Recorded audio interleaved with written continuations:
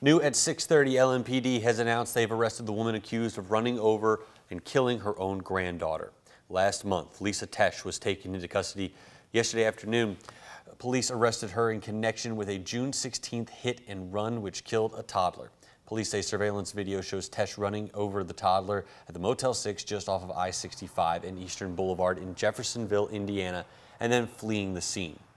LMPD says detectives from both sides of the river worked to track her down in the Shawnee neighborhood in Louisville. Police say she was staying with a family member.